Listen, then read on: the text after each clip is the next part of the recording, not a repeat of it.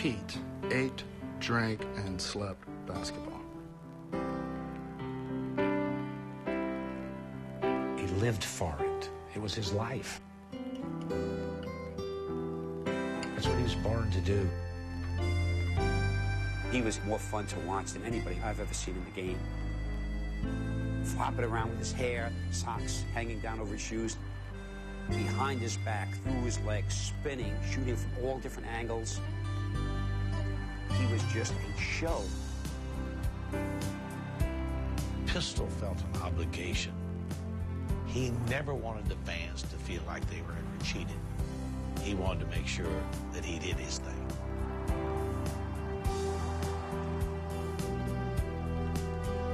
He had an element of genius in his personality with the basketball.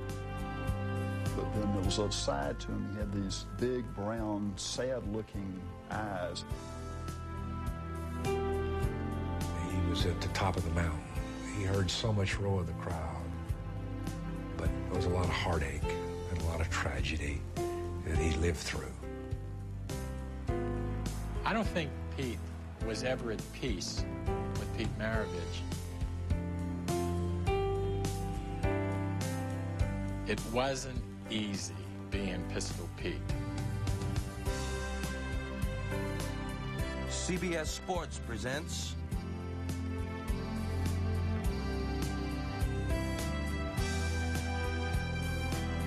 Pistol Pete, the life and times of Pete Maravich.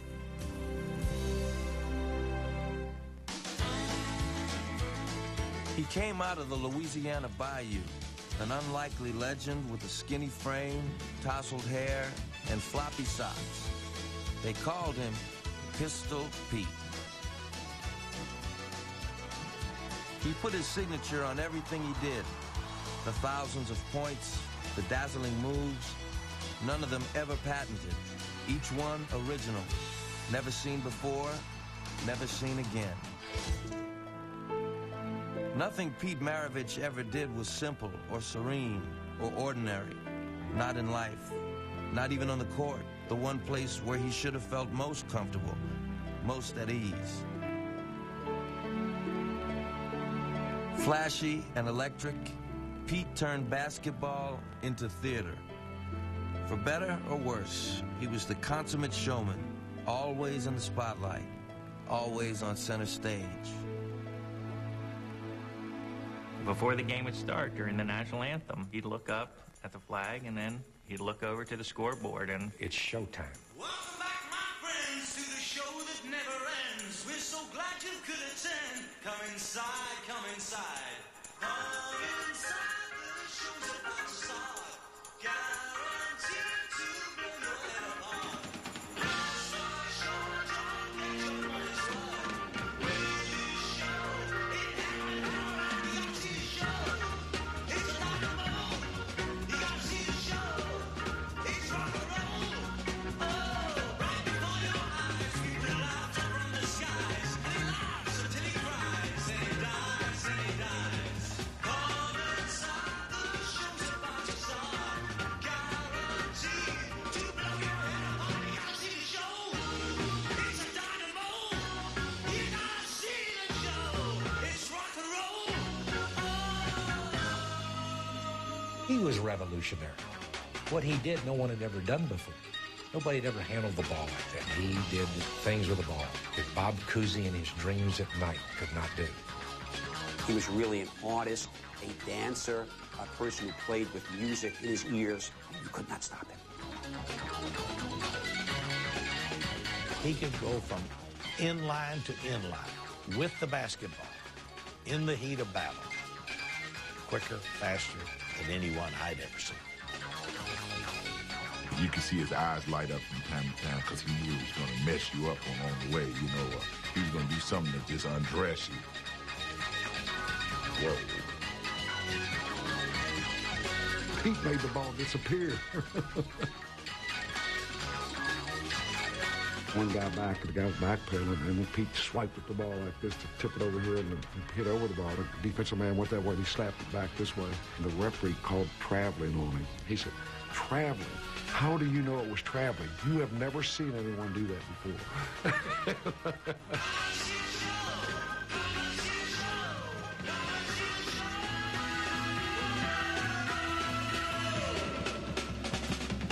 We would just bounce around out there, and the ball just seemed like it was something that he had from the time he was in a cradle, creating different ways in which to just display his love for the game. And here was a guy who was a basketball genius. Come see the show.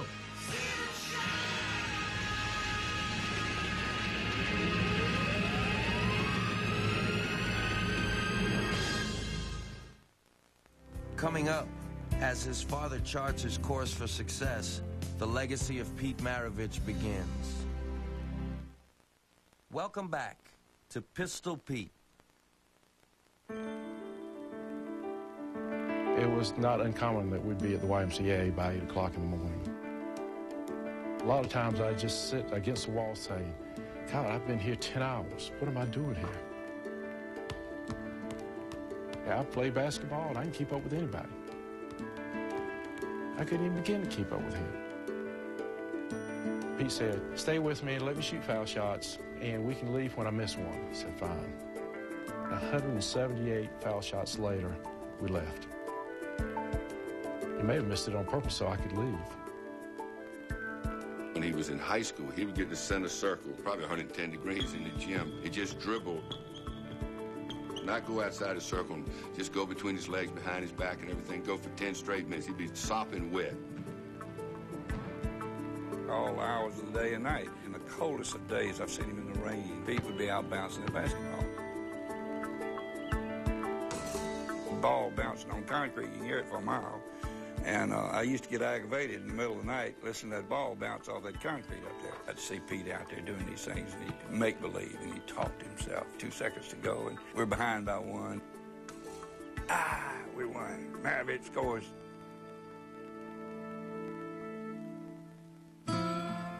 For the Maravich family, life in America began in Aliquippa, Pennsylvania. In the 1930s, Aliquippa was a tough town of steel mills and hard men, one of whom was Pete's father, Press. Like nearly all of his contemporaries, Press was destined to work in the mill, a dead-end existence from which there was little hope of escaping.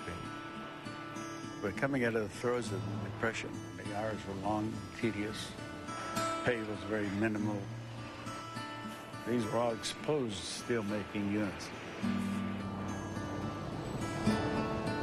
Lit the sky at night, and you know when you're coming in from any direction, you say, well, we're near Aliquippa. The sulfur dioxide permeated the air. There was soot that used to collect. When you walked on the porch, it would just crunch under your feet. You would change your shirt 3 and 4 times a day. You didn't know when your husband went to work if he was coming home that day because the work was so hard. Press Maravich wanted more and wanted to do better. That's why he went to college. That's why he played basketball. That was his way out of the mill. Press Maravich was good enough at basketball to earn a scholarship to Davis and Elkins College, where he set many school scoring records and eventually went on to play professionally. After 3 seasons, weary of the travel and no longer the player he once was, Press went into coaching, first at his alma mater, Davis and Elkins, later at Aliquippa High, where he earned an iron-tough reputation. Press would run us like crazy, up and down the steps, around the gymnasium. I mean, just by looking at him. He put that steely look on you, and you knew he meant business. He was a very good disciplinarian. He made you aware of what was important, and he demanded you to do it that way, that's all. He was a driver, and he was committed. That was evident in Pistol Pete. Well, I think Pistol was in diapers when Press wanted to bounce a ball in front of him, and I knew that he was on his way. When Pete Maravich was born on June 22nd, 1947, Press began the process of molding his son in his own image. Press had one goal in life, and that was to make Pete the best basketball player in the world. It was all he had to give. He didn't have money. He knew basketball, and that was the only thing he had to pass on to Pete. He would have Pete take that basketball and put it through his legs and around his back. Dribbled right-handed 2 minutes, left-handed 2 minutes, and behind his back 2 minutes. So he had a little checklist, and Pete followed it religiously. And he never stopped. He had him do it every day, time after time after time. His daddy was always challenging him and making him carry a basketball. He had to have a basketball in his hand his entire life. Press gave him a basketball, and Pistol used it as a pillow. He slept on it. He was programmed to play. You never saw him without a basketball. He was always doing something, twirling it on his finger. He'd ride a bicycle and dribble the ball. He'd dribble the ball everywhere he went. Fess would drive the car, and Pete would get in the back seat.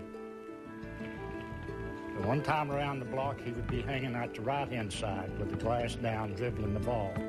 The next time around, he'd move to the left-hand side of the car and dribble with his left hand. He was riding from the back of the school on his knees, dribbling a basketball out the window. When he got out of the car, it wasn't the fact he had done something special, but he was needling the guy in the car. I told you I could do it. I told you I could do it. He dribbled a basketball down the sidewalk. He took it to the movie with him. I've been in a movie when he dribbled in there. People swore at him, you know. That didn't bother him.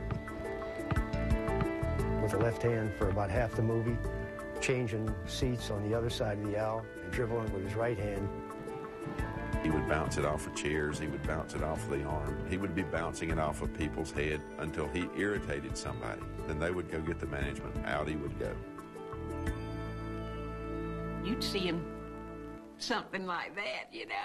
You know what his mind was on. I'd say, where's our mind? And he'd just grin and get his pencil and start his work again. He would work when he was in class, but when he was out, he got to where he wasn't turning in the work. Says, I don't have much time. I said, why not? Sometime I'm playing basketball at 6 o'clock in the morning and at 9 o'clock at night. He says, now, when do I have time to do my work? I said, well, talk to your father about it. So his father came up to talk. And he said, well, says, I'm wanting Pete to be a basketball player. This is not that important. Well, I says, we differ there. I think it is important.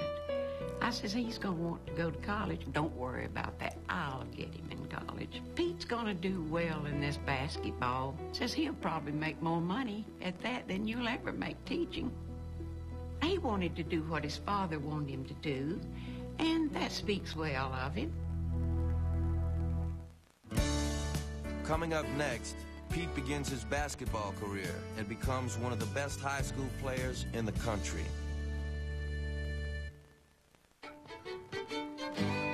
There were 5 or 6 fellows in the neighborhood that were about the same age, and we'd play touch football. Sometimes we'd play tackle football.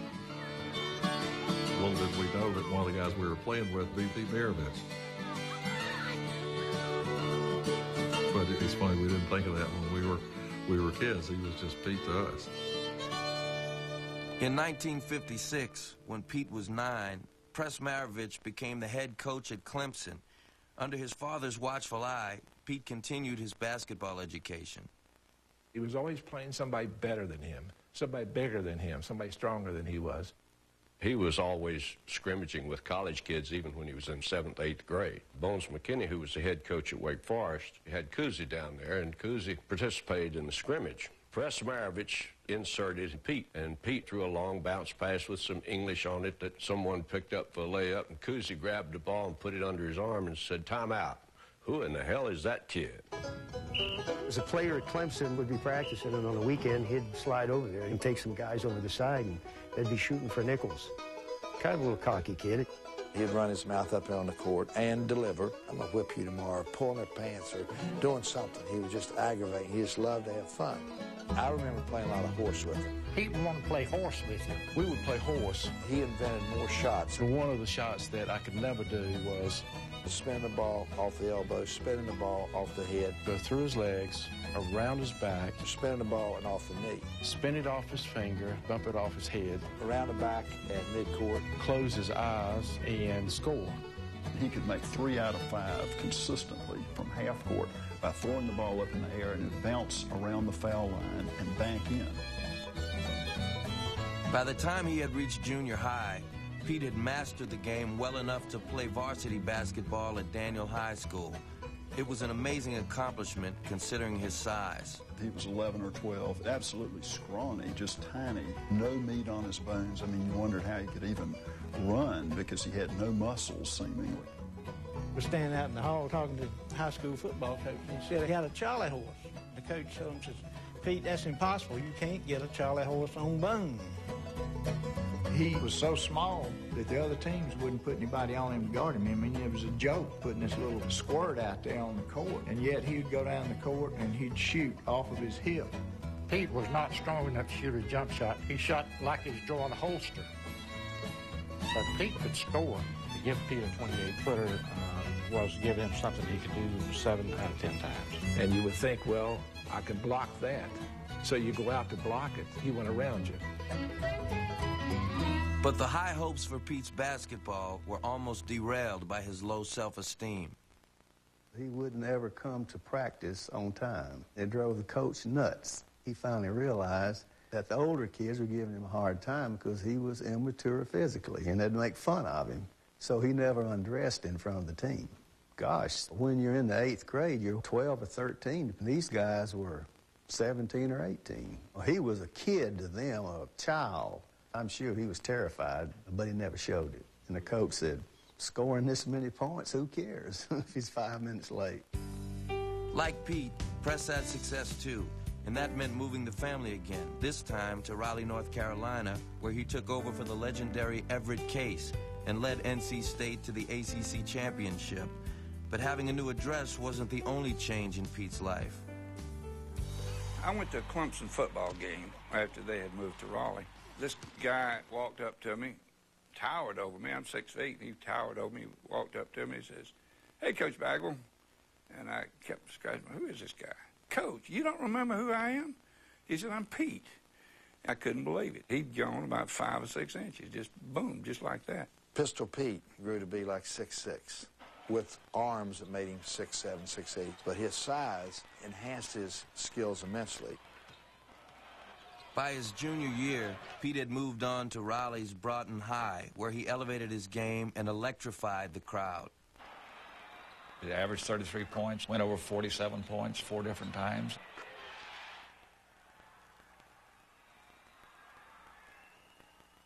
At that time, he wanted to be the best basketball player in the world, and he did everything he could do to achieve that goal.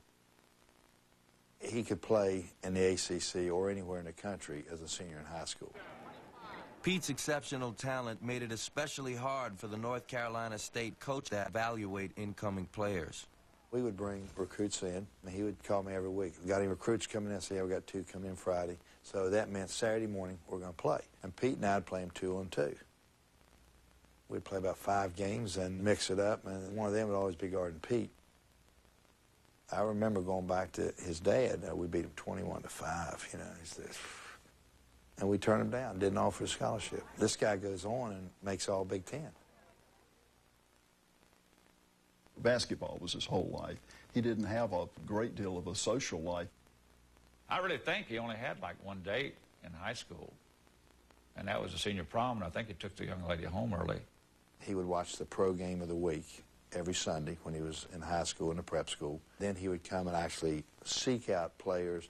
He'd come to your apartment out in the married housing there at NC State and wanted to play. I coached basketball 32 years. I've never been around any human being that take the game as seriously and have a passion for it like Pistol Pete Maravich. When he was in high school, he would come to my camp in the summer. I thought he would wear himself out because he'd do all those ball handling drills. And I said, "Pete, you're going to burn yourself out, man. By the time the season gets here, you're going to be so tired you won't be able to play." He said, "Coach, I'm going to be a millionaire. That's my goal. I'm going to be a millionaire. I'm going to be the first guy that ever signs for $1 million." Up next, Pete moves on to college at LSU, and Showtime takes on a life of its own. In 1966, Press Maravich was on the move again, leaving NC State for Louisiana State University. Although Pete could have played at any college, Press made it clear to his son that his choices were limited. I make my living coaching college basketball. He said, I'm living downstairs from the finest high school recruit in the country. Why shouldn't I recruit him? And use every tactic I can to get him. He said, sign this. And I said, what is that? He said, that's a scholarship to LSU. I didn't know LSU even existed basketball-wise, and they really didn't at that point. But he said, sign this. And I said, you got to be crazy, Dad. He says, if you don't sign this contract, don't ever come home again. Press would ultimately get his way, but he would have to pay a bit of ransom. I was sitting in the living room talking to his dad about his move to LSU, and the phone rang, and Coach Maravich actually answered it. He said, Pete, it's for you. This call was from West Virginia. The coach was Bucky Waters. He was recruiting him to go to West Virginia. And all these coaches were saying, if you don't go with your dad, we would love to have you. And he finished that conversation that day, and he walked through. And Coach knew who he had been talking to, and he said, what Bucky have to say? Pete said, oh, we had a good talk. He said, it sounds good up there. And he said, good my rear end. He said, you ain't going to West Virginia. Pete turned around and said, Dad, I told you I ain't going to LSU unless I get a car. And fast forward 6 months, and out of the clear blue, he said, finances are killing me. I'm broke again. I said, broke? He said, I got a house payment. I got 2 car payments. I said, 2 car payments? He said, yeah. And I said, what's the other one? He said, I got Pete a car. So Pete got the car. He said, you're going to see the greatest basketball player of all time. This was a father talking about his son. I couldn't believe it. I was recruited by his father. And when you're in high school, you know, and somebody's recruiting you, you always think they're going to tell you how great you are. But I never forget Press Maravich telling me the biggest privilege I would have would be to play with his son, Petey. The first time I saw him was on campus, walking around the quadrangle. It wasn't hard to spot who Pete Maravich was. Floppy hair, tall, skinny, 6'5" kid. Back then, freshmen didn't play on the varsity. His average in his freshman year was in the 40s. The buzz around town was, you better get there early, because you may not get a seat. They would be lined up for an hour and a half or 2 hours before the game his freshman year. It changed the eating habits of people in Baton Rouge, because the varsity started at 7:45 and freshmen tipped off at 5:45. So what you had to do to see the freshman game was skip supper. They'd be there at 5:15, packed house, over 11,000 people. And after the freshman game, the place would empty out, and the varsity might have played before 800 or 900 people. That's exactly right. I was on the varsity, and as we were warming up, people would be filing out. So you knew something special was going on. A year later, Pete moved up to the varsity, and LSU basketball was never the same. They would turn the lights out at LSU, come on the floor, he came out spitting the basketball, and it was showtime.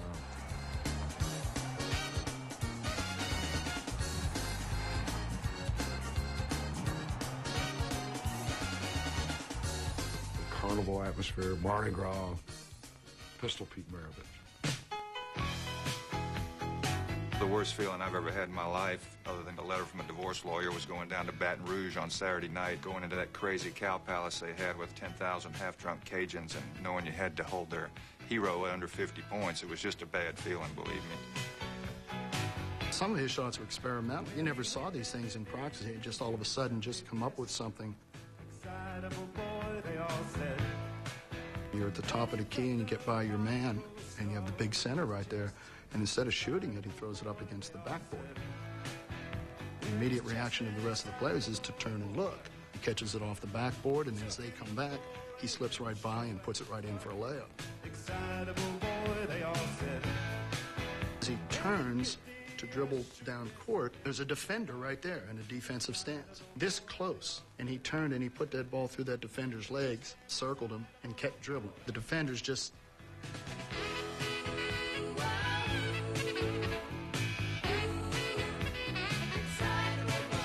I don't think he ever shot on balance in his life. He was always falling one way or another. He would shoot leaning shots. And when he got hot, you could forget it. You were not going to stop him. Well, he's just an excitable boy.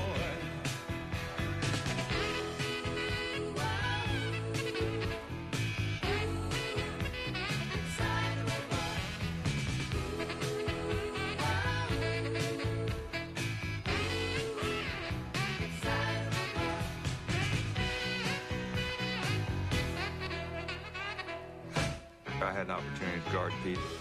We held him to 17 points in the first half in that ball game. We were really proud of that.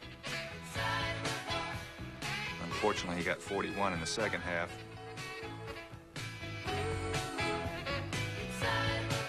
We were playing Tulane down there, and their coach kept yelling, make them go left, make them go left, you can't go left. They held him to about 60 points that night, so obviously you could go left.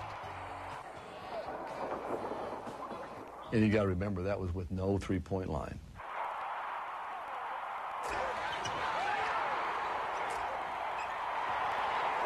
The numbers he would have rung up would have been frightening. Conservatively, you'd have to give him 10, 12 points a game more, which gets him up into 55, 56 points a game, which is absurd. He was the best passer and ball handler I have ever seen. He made some phenomenal passes.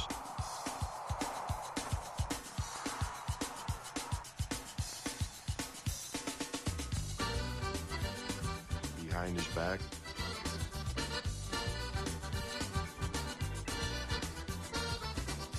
Around his head. Between his legs. The blind passes.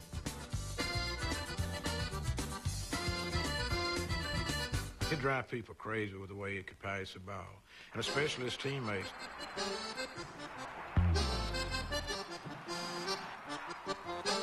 His teammates had marks all over their bodies where the basketball hit them when they never knew it was coming. I always used to joke the only time that you really have to watch Pete is when he wasn't looking at you. If he was looking right at you, you're not going to get the ball, but as soon as he turns, you may get it.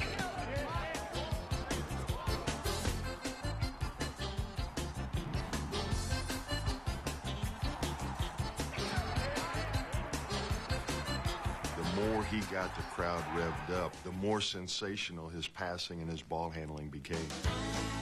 At LSU, Pete was the show, the sole support of an average team. He outclassed the competition, although there were times when the competition in the all-white Southeastern Conference wasn't all that challenging. So Maravich did whatever he pleased, and more often than not, what he did defied description.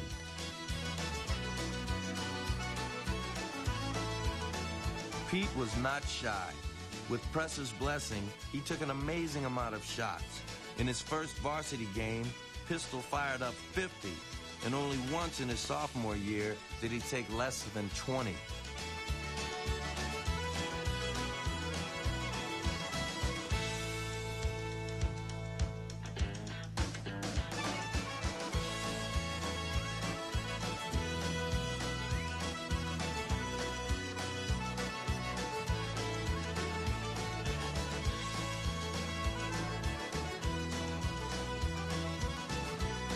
But in being as much of a showman as he was a player, Pete Maravich brought the LSU basketball program out of the dark ages and into the national spotlight.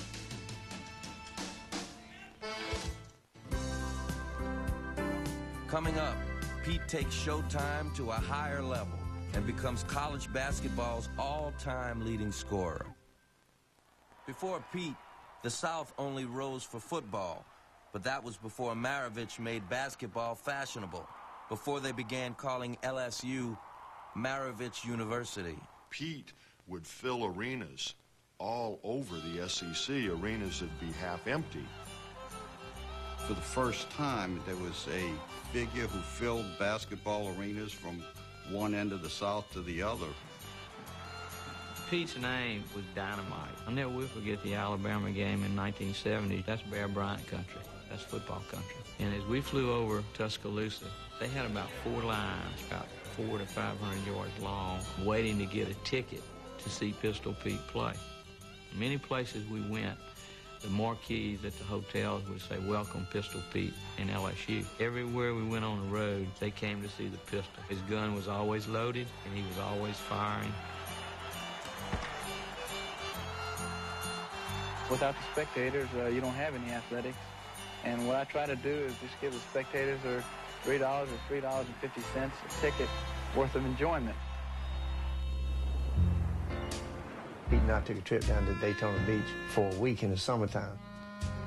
There's a basketball stand like you see at a county fair, and this guy's barking at the crowd out there. You know, step right up, come in, win yourself a teddy bear. So as we approach, you know, Pete says, we're going to have some fun. Pete walks up and he says, man, what you got to do here? And the guy says, you make 2 in a row, you get a large bear. He looks over at me and said, Bob, I believe I'm going to try this. I said, all right, give it a shot, man. He hits 2 in a row. Bam, bam. So he gets the big bear, hands it to me, reaches in his pocket, gives the guy another dollar. So I said, I'm going to try it one more time. The guy said, okay. Well, this time there must be 30, 40 people around. 2 more in a row. Bam, bam. Shoots 2 more. Bam, bam. That's 6 in a row he's hitting that. He takes another bear down. The guy's got 2 big bears left. That's all he's got up there. The guy said, that's it. You're not shooting anymore. You're not shooting anymore. Well, then, this is when Pete puts on a show. Pete backs out into the crowd. How about if I shoot from back here? And the guy looked at him like he was crazy. He backs out in the crowd. He throws the ball up in the air about 4 or 5 times, you know, like checking the wind, all that kind of stuff. Then he lets it go over top of the wooden structure, knocks the bottom out of it. The crowd goes crazy. Throw the ball back to him the second time. This time, when he catches the ball, he starts spinning it on his finger. He's bouncing it off his knee. He's bouncing off his other knee. He's bouncing it off his head. He's dribbling it between his legs and all the stuff. And the guy's got 1 teddy bear up there. And the guy says, you are not shooting again if you go in the ocean. He comes over, takes the bears, goes out in the crowd, gives them to the kids, and we walk off. And it was like the Lone Ranger. And then somebody went and told the guy to understand. He had just been had by Pistol Pete. The media just came out of the woodwork to see this guy, to talk and interview. Kids emulated him all over America. The socks. We picked the socks up in our equipment room at NC State. These socks were like hunting socks, actually. You wore regular basketball socks and put these over them. They came up pretty high on you, but they were very comfortable and very easy to get on, and they helped prevent blisters. And I remember once I wore them, I loved them. I wore them all the time. We didn't wear them in games because they looked bad. He was just superstitious. He had a pair of socks, and he wouldn't let go of those things. After a game, you take everything off, you throw it in the middle of the floor. Student managers would pick it all up, put it in the bags, and take it to the laundry room. He never threw those socks in there. He took them home himself. In his 3 varsity seasons, the boy with the floppy socks not only ruined reputations, he scored more than 50 points in a game 28 times, averaged more than 44 points a game, and broke every scoring record in LSU history. And he didn't stop there. By the time Pistol Pete was through shooting, he had sped past the great Oscar Robertson to become the most prolific scorer in college basketball history. I think I'm very fortunate to break his record because I followed him ever since I was a young boy, and I always felt he was the greatest. He was a performer, and he knew he was. He was on stage. He lived for the roar of the crowd.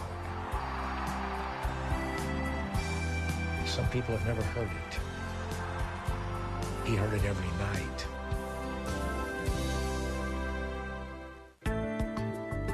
Up next, Pete takes his show to the pros, but difficult times await his arrival.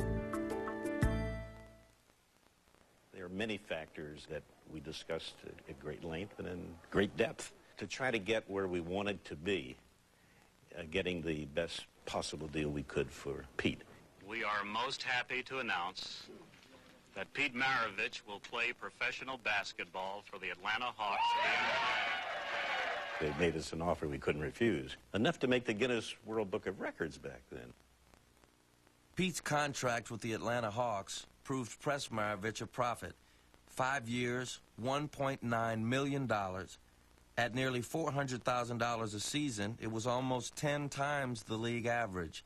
Not only that, as a white, flashy superstar, Madison Avenue came calling before Maravich even played one NBA game. Now keep your eye on Pete's hair as he demonstrates some not-so-slick hair control. Along comes this guy, Pete Maravich, and he's got this bushy mane of hair that's really reflective of the styles that were coming to be in America. 4 seconds to go. The Hawks are down by 1. Maravich brings his hair down court. His hair looks right. It fakes left. It breaks free. Amazing. Great control. Now his hair cuts cross court. Ball control by Maravich. When he handled a basketball, that hair just flowed. That's just got to be the best hair in the league. Maravich was a free spirit. Maravich was different.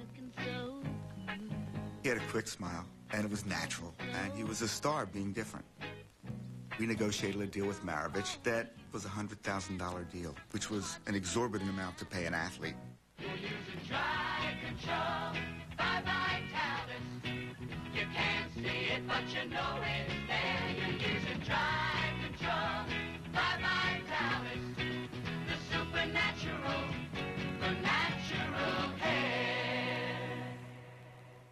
Do you foresee any adjustment problems with your teammates and other players in pro basketball due to the financial size of your contract? No, I don't think so, really. My thing was to grow up and play the game of basketball and not worry about what everybody else thought. I'm just on this earth for 40 or 50, 60 years out of 5 billion, so that's the way I look at it. Pete might not have been concerned, but his Hawks teammates didn't see it that way. To them, Maravich hadn't yet earned his money or their respect. He was one of the few white players on the team. That was a problem. He was the rich white kid. Not just for Atlanta, but for the NBA, Pistol Pete was the great white hope. It's not so much what Pete did. It was the way management reacted to the players. They had rules for Pete, rules for the rest of the players, which becomes an irritant. They wouldn't pay Lenny Wilkins $60,000 to come to Atlanta. And then when Pete comes, all of a sudden nothing's a problem. They talk about everybody's salary but Pete's salary, and then when they do talk about it, they lie about it. I'm not stupid. He was deeply troubled about what was going on with the team and what he could do to fix it. Sometimes he would bend over backwards to pick up a tab. Sometimes guys would resent that, you know, because they'd feel like he was trying to show off, throwing his money around. So then sometimes he wouldn't pick up a tab, and somebody'd say, well, look, this guy's got all this money, and he's a cheap son of a gun. So there were the money issues, and then there were the issues on the court with Pete's style of play. All he wanted to do was fly up and down the floor, throwing passes that those guys had never seen before, hitting them in the back of the head, throwing them out of bounds. I'd sort of had it with him when we were on the fast break, and he, for some reason, decides to roll the ball. So when he rolled the ball down the floor, I just let it roll out of bounds. Coach goes crazy. Why didn't you pick the ball up? I said, why did he roll it? I mean, the fans went crazy, but that's not basketball. Maybe he should be playing with the Globetrotters. This is the first season out from under Daddy's wing. Daddy had let him do anything he wanted to do. Daddy wasn't there, and now he was with the big boys. He wasn't the king anymore. It wasn't that he didn't have the game. It's that he didn't realize what the game was. He was a little bit overwhelmed by the pro game, which, of course, was startling to everybody, so he was criticized. Pete had never been criticized in his life. He was pampered. He was always a star. Why are you doing this to me? I said, because you stunk, Pete. I can't write in the paper tomorrow that you were great. I call him the Peachtree Pop Gun one time instead of Pistol Pete, and that didn't go over very well.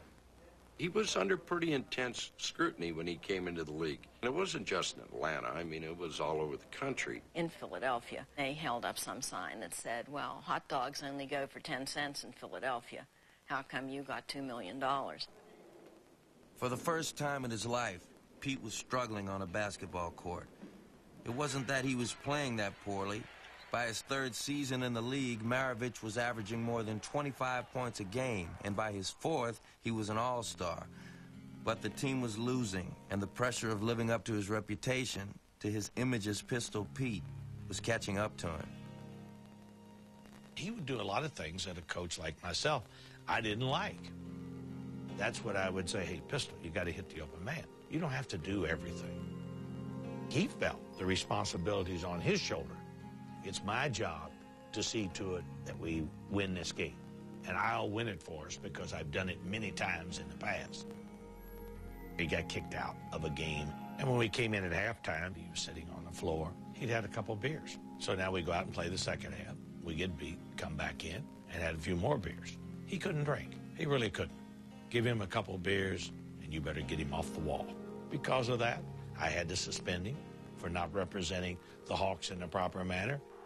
After the suspension, we had 33 games to play. I started him all 33 games, but we had no relationship. He's through with me. Either he's going or I'm going. In the off-season, Pete would be the one to go, ending his 4 turbulent seasons in Atlanta.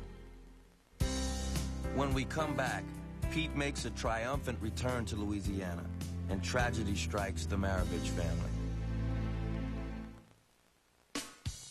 Before the 1975 season, Pete was traded to the New Orleans Jazz, a first-year expansion team desperate to make some noise. He had a goatee and a purse, had a pistol on the side of it, smoke coming out of it. He was the whole thing. No one seemed to even pay attention to anybody else. He was back on stage. I really can't see any other place that compares with this town. He was the first rock star I ever hung around with. He carried over to airports and hotel lobbies, and he was bigger than life, and that carried right on under the floor. Pistol Pete. You echo through the building. Here he is. Here was Pete, back home in Louisiana, free to do what he pleased, running and gunning like the good old days. He should have been happy, but there was something wrong in the Crescent City. There wasn't a lot of peace in his life at that time. There was a lot of problems at home. There were real problems there. The most serious problem in Pete's life was the slipping emotional health of his mother, Helen. Sadly, it was not a new situation. For some time, Helen Maravich had led a troubled life, but now her erratic behavior was getting worse. Helen was pretty much of an introvert. She didn't socialize and didn't get out and do a lot of things with a lot of other people. She cooked and took care of her family, and that was about it. For much of her married life, it was clear that Helen's self-worth was tied up in the well-being of her family, but the pressure of being a basketball widow had finally grown too great to bear. Helen Maravich felt isolated from this capsule of basketball that was created around Press and Pete. The coaching, the planning, the recruiting. So in essence, Helen was home alone. And she got to be very, very lonely. She withdrew and had an alcohol problem that she actually hid from Press, and that Pete was the one who said, look, she's hiding bottles of alcohol around here. And then her behavior became more and more bizarre. I was talking to Pete and his dad, and the mother came upon them as we were talking. The mother scolded her husband and her son. She said, you're ignoring me. You don't pay any attention to me. I'm here, I'm by myself, and you guys go your own way. How about spending some time with me once in a while? She would just keep saying, Joyce, I'm not the same person that you knew when we lived back in Clemson. I really didn't realize how badly she had gotten. On October the 10th, 1974, Helen Maravich took her own life. When Helen died, they had the funeral up in Aliquippa. Pete didn't say anything to anybody. He was there in body. God knows where he was elsewhere. His eyes got soft and subdued as opposed to big and intense. We couldn't find Pete after a game, and so about 4 or 5 of us split up, went back into town, and went looking for him. And I found him in a bar and then took him back to the hotel. The effect on him was immense. As he struggled to cope with his mother's death, Pete found comfort on the court. Through the expansion chaos of the first 5 Jazz seasons, Maravich made the All-Star team 3 times, led the league in scoring, and transformed his game. We were very competitive, and it was because Peter was less of a star.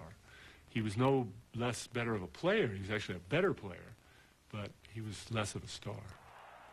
Learn how to play winning basketball, evolve a winning attitude, and yet also provide the thrill that the people wanted, which was always something fancy. It was a tightrope, but by that year, he had mastered it, and he was really a great pro.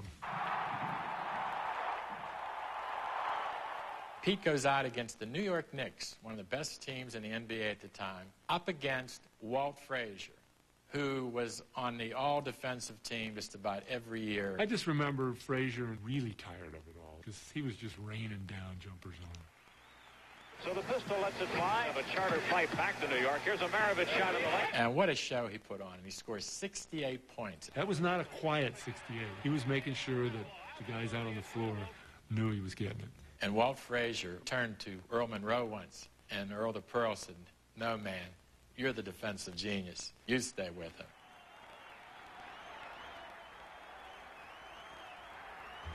He was all-NBA first team. He was considered, if not the premier guard, certainly one of the top 3 or 4 guards in the league, no doubt about it. But Pete's most productive period as a pro would come to an abrupt end.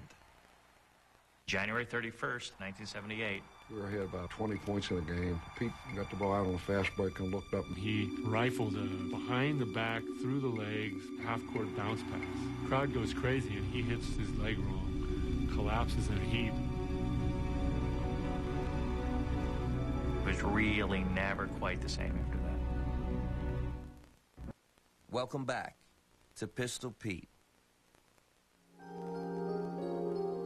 I watched him, and he was in pain. He couldn't go onto the court and invent that next move, make the next trick work. No longer able to star in the role of Pistol Pete after his injury, Maravich struggled for his identity. What had been a recurring theme throughout his life had left Pete with deep emotional scars. He was a troubled guy. He's up and down all the time. One day he's happy as could be. Next day he wouldn't speak to anybody. I always worried about him because I really felt that he needed help because he was not a happy person. And I remember telling his father that, and he didn't like it. He didn't want to hear that. His admirers think he is the beau ideal of basketball. Pistol Pete the paragon. His detractors think he is a shot-happy show-off, a pop gun protected by his father, the coach. Basketball entrepreneurs think he is a prepackaged legend who will draw like honey on an anthill. The half-finished dome has a frail, impractical look, but is firmly rooted in showmanship, as is the frail, impractical-looking basketball player whose feats inspired its building. This is Haywood Hale Brune in Baton Rouge, Louisiana. To those who knew him well, for much of his basketball life, Pete Maravich projected the brooding image of a tortured soul. He reminded me of a rat that I had seen as a child, and it just looked so frightened. He started a basketball game having to maintain a scoring average of 44.5 points. Pete just raced up and down that court. He had this demon look in his eyes, frantic, just to get off that next shot. I think of those floppy socks. You wonder if those socks were sagging because they didn't fit, as if he didn't have time to eat enough. Basketball owned him. Pete had a gift, and yet he was never satisfied. Go back and read about Mozart. His Fifth Symphony had to be better than his Fourth. Harry Houdini had to do one better trick than the last one. John Kennedy had to make one better speech than his inauguration speech. Pete Maravich was the same way. In a career filled with wonder and wizardry, team success was the one thing that was missing from Pete's resume. His frustration began at LSU, where his Tigers never made the NCAA tournament, even though Pete did everything asked of him.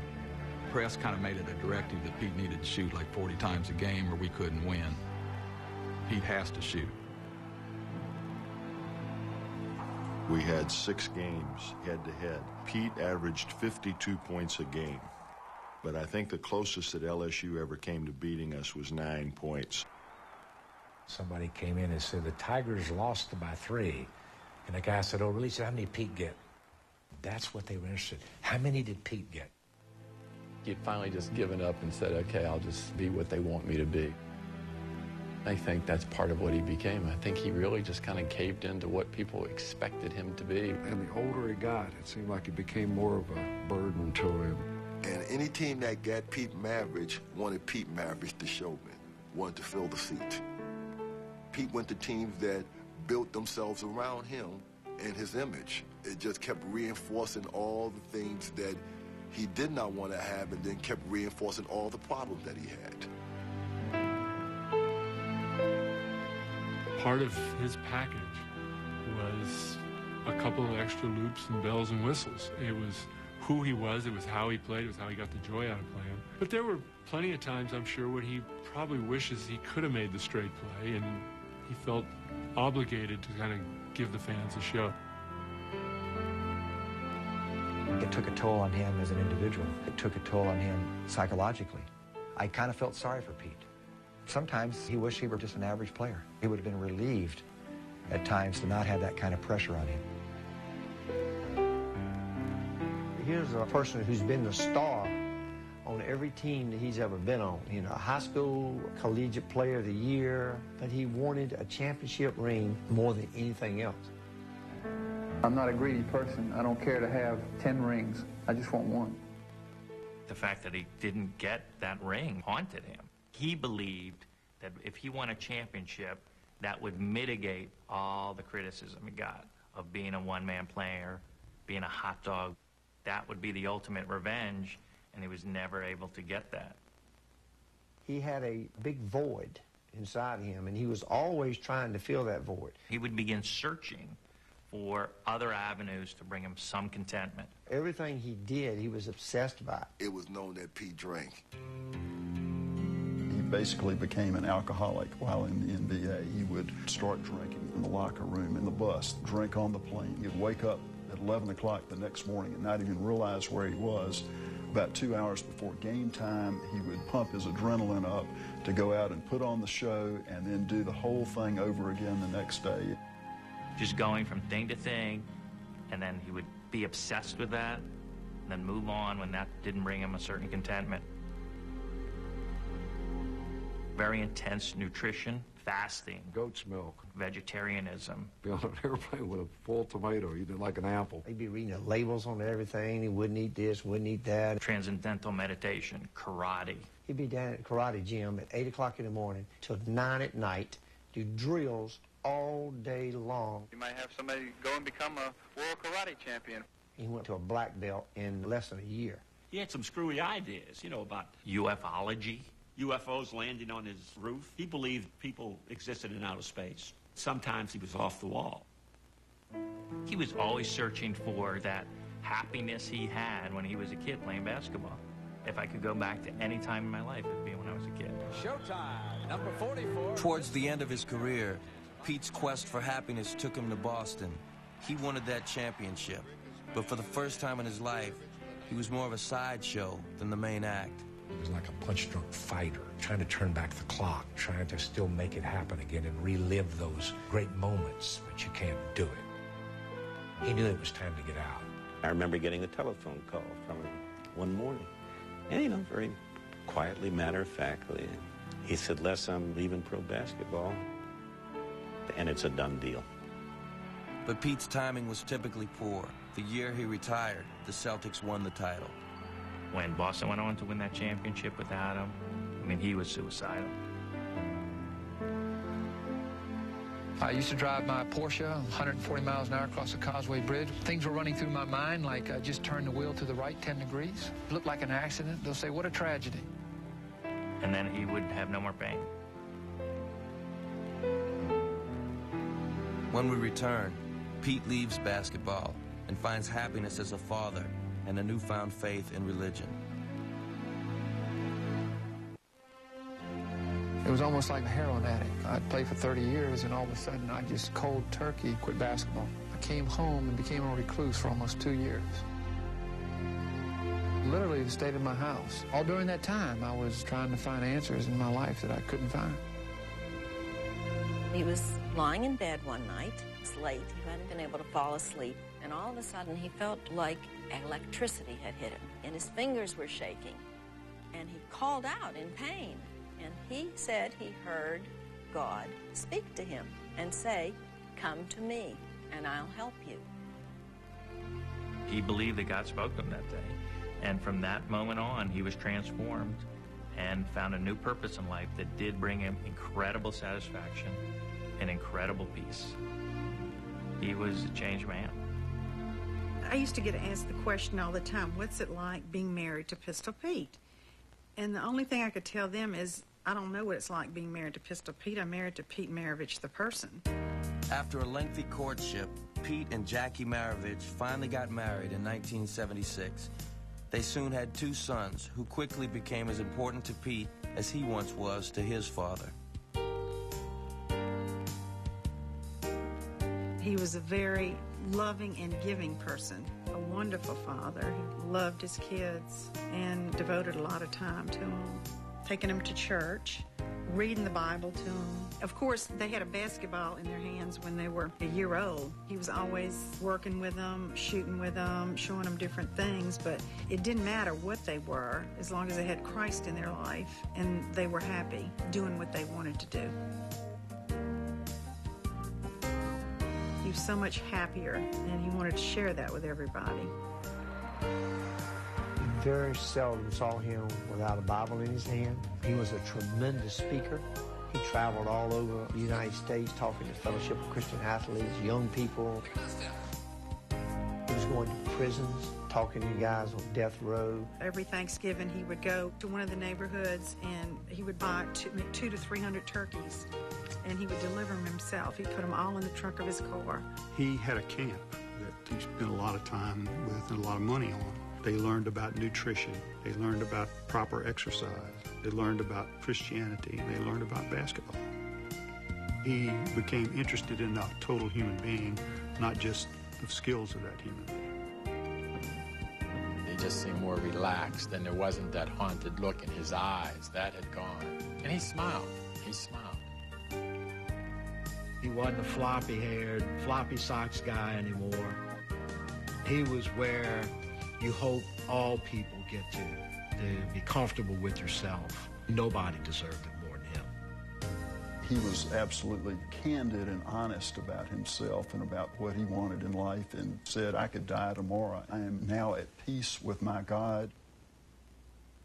Not 1,000 NBA championships, not 1,000 Hall of Fame rings, not $100 billion would I trade for my position where I am right now. But in the fall of 1986, Pete's faith was tested when his father was diagnosed with cancer. Press stubbornly refused traditional medical treatment, moved in to spend his last days with Pete, and like his son, became a born-again Christian. With their shared faith, the 2 Maravich men were finally able to make sense of their complex, lifelong relationship. The diverse elements which can create disharmony among fathers and sons have filled a number of indigestible books. In the case of Coach Press Maravich and his son Pete, the drumbeat dribble of a basketball creates a tempo to which they can march in step. There are, of course, times when any son listening to his father has the look of a turtle in shock. But for 16 years, the Maraviches have worked, sometimes abrasively but always closely, on Pete's game. He was so much the instrument of his father's desire that there wasn't much to Pete himself. I think it emptied him of personality. I once visited his apartment, and it looked like a decorator's showroom. It was the most unpersonal kind of place, full of stainless steel furniture and non-objective paintings. It depressed me just to look around. I remember seeing him in 1970 after his senior year at LSU. He came to Kutcher's Country Club in upstate New York, where they used to hold a basketball game every summer. Some little kid at the clinic was watching him, and he came up to Press Maravich afterward, and he said, "How long did it take Pete to learn how to do that?" And Press said, "All his life." And the kid said, "Oh, well, I don't have that much time." I played 6 to 10 hours a day, and I was really a basketball android. That's the only thing I was committed to. I was totally dedicated and possessed by basketball. There was nothing else in my life. One time he came to practice during the Christmas holidays and had the side of his face, it was all black and blue, and said, "Pete, what happened to you?" And he said he walked in the house and had beer on his breath, and Press just popped him on the spot. And I don't know that it was as much because of drinking the beer as much as he wasn't being true to, quote, the game, the basketball. When I was a sophomore, he was diagramming a play on the floor, and I was looking at this play, and I just couldn't see it working. this isn't going to work. He jumped up and hit me across the head and said, look, I'm the coach. You're the player. You listen to me. So in front of 11,000 people, I was sort of embarrassed at this, and so I didn't say much, and we went out, and it turned out to win the ball game for us. So ever since that time, I've considered just been very exciting for me to play for him, and I have no regrets. If I was going to criticize Coach Maravich for anything in the world, it'd be for loving his son too much. And that's as good a criticism as you give somebody. They had some differences, but he loved his daddy from the bottom of his heart. He respected his father. Press was not only his father, Press was his coach. The guy that taught him how to bounce the ball between his legs and gave him all those impossible drills as a 6-year-old. He loved Press. They had all these different conflicting relationships, and then Pete talked about how in the last year of Press's life, Pete would give him his shots, Pete would carry him to bed. Pete thought that was very much the way that Press used to carry him and take him to basketball camps or take him home after a game. Their roles just completely reversed, and through that, there was this incredible, intense relationship that left such a vivid image in Pete's mind.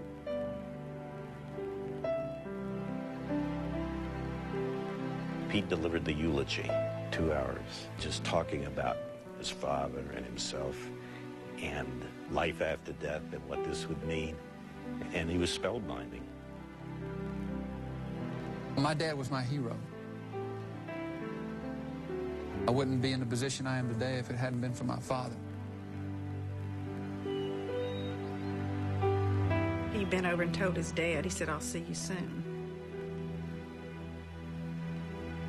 Pete knew that he would see his dad again. Up next, a life well lived and a legacy that will stay with us forever.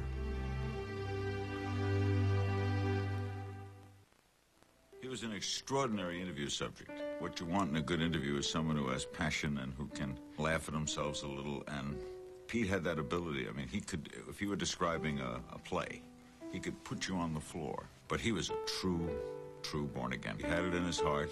He deeply believed. He willingly, openly discussed his earlier life. But I had great respect for Pete. I really liked him. We really got along. He had started complaining about how tired he was all the time. And that wasn't like him. I know he didn't look good. His coloring was changing, and he had lost weight. But he was the type that didn't like to go to doctors.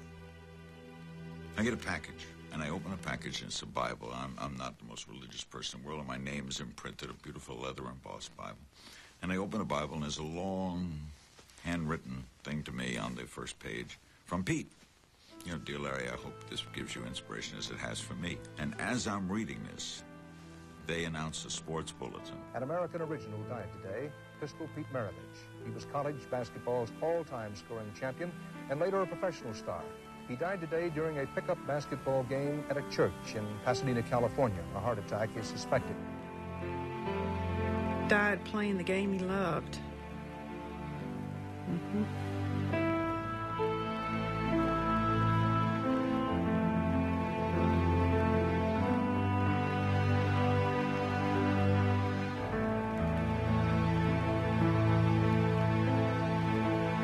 When they did an autopsy to find out why he collapsed on his basketball court, they found out that he was missing his right coronary artery.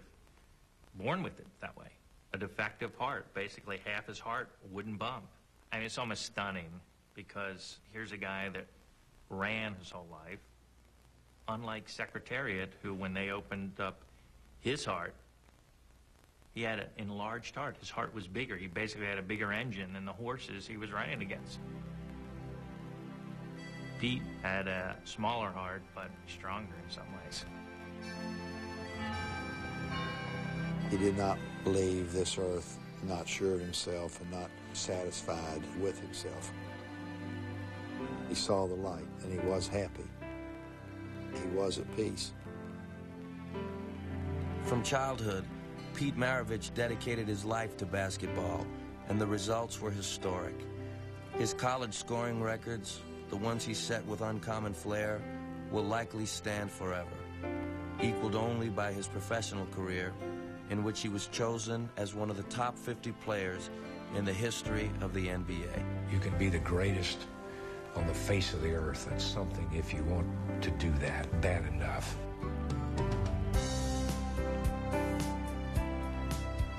They still talk about the wraparound behind-the-back pass, and something will happen to say, my God, he looks like Maravich. His legacy will live forever. He broke the molds. He didn't do it the way people had always been taught. He's like a guy who wins the Nobel Prize for some discovery he made 30 years ago. Well, Pete was that much of a revolutionary for the sport of basketball, but I don't think people realized it at the time. He added something to the NBA that the NBA was lacking at a time when the game was not very popular.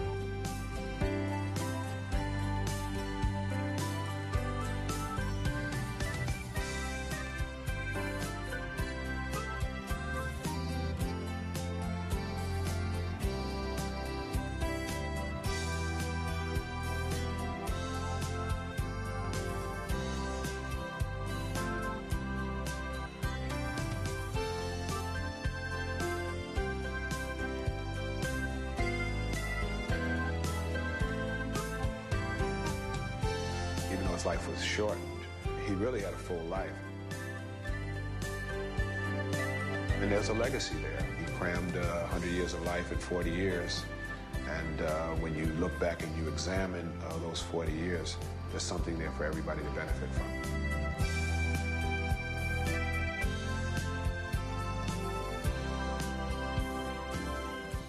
You got to hit it, bang it, rock it, put it in the pocket.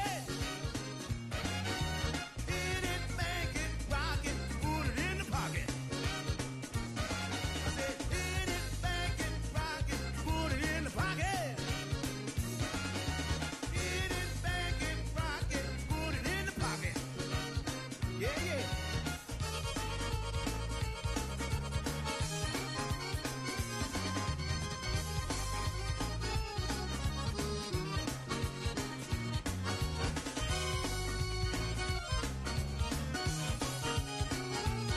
You got to hit it, bang it, rock it, put it in the pocket. Hit it, bang it, rock it, put it in the pocket. You got to hit it, bang it, rock it, put it in the pocket. Hit it, bang it, rock it, put it in the pocket. Yeah. Shoot.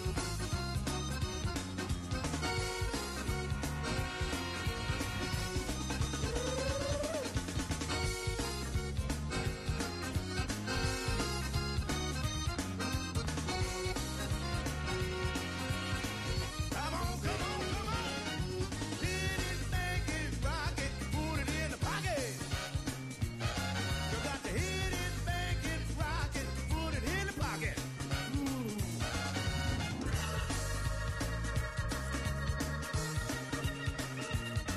Shoot.